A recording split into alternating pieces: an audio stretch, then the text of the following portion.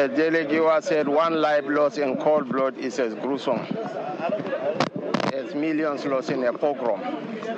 Our hearts goes out to the victims. So far, we have recorded 32 deaths. 42 were brought in from Gwoza. About 14 have been discharged. About 26 are currently receiving attention.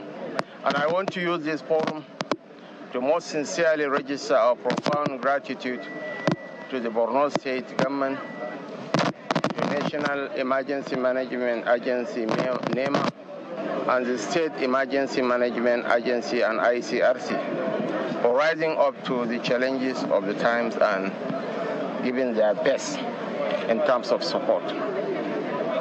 The heart of President Bola Ahmed Tinubu is with the victims, and he specifically instructed us to come and offer our condolences and commiserations to the victims of this incident.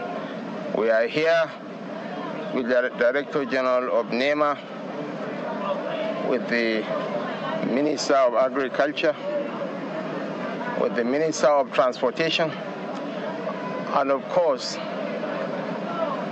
the Chief Whip of the Senate is a son of the soil from Gwoza, so he was here since yesterday.